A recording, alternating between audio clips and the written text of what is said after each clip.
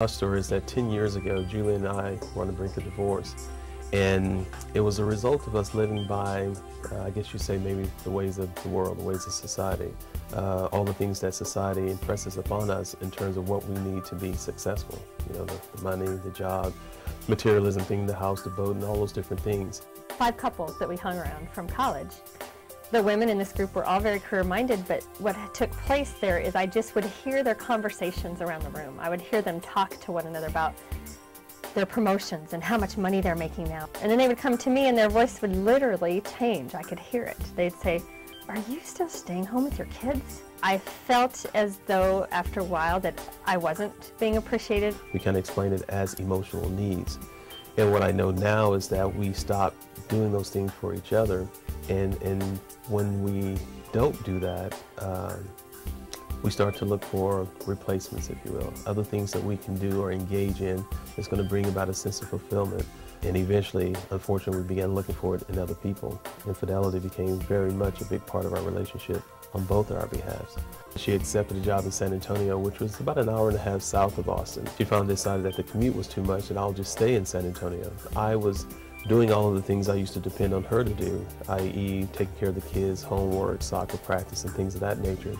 I just simply grew to the point where I felt that I didn't need her anymore. He said, "You're unhappy, I'm unhappy. I think we just need to quit playing this game. I think we need to get a divorce." And it was so weird how immediately I said, okay. Like it was no big deal for me to even say that, because it was almost as if that's how we were living our life anyway.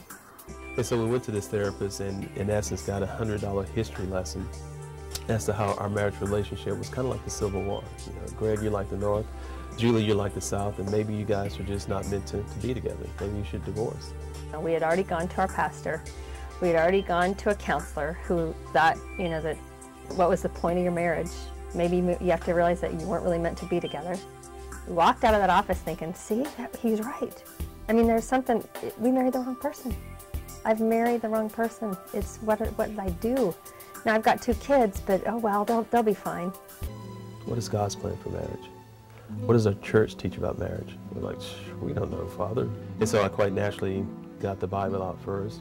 And there it was, Ephesians 5, the words, "Wives, be submissive to your husbands." But as I continued to read, the next few words I saw was, "But husbands, love your wives like Christ loved the church." And I remember thinking to myself, wow, like Christ loved the church. And Christ died for the church.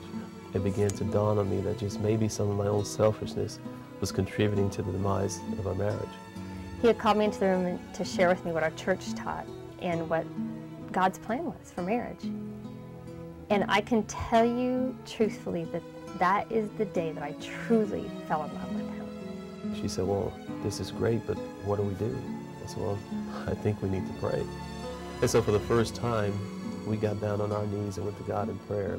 His prayer was, "Heavenly Father, you know, we tried it our way, we tried it society's way, and that doesn't work. We truly ask you to come into our marriage and have you show us how to do this thing called marriage." And we even went further to say that, and if you deliver us from this evil, we would commit the rest of our lives in working in some type of marriage or family ministry. I think at that point we had tried everything else and nothing worked. And now we had a semblance of understanding that maybe this God can help us in our marriage relationship. But too many times in our lives we find that we want others to serve us, especially our spouse. But when we flip that around and begin to see our responsibility to serve them as Christ served us, then that can begin to allow for a change to take place. When I started recognizing that my job was to help build him up into the man that God created him to be, but I couldn't do that until I recognized and understood the woman God created me to be and started living that out.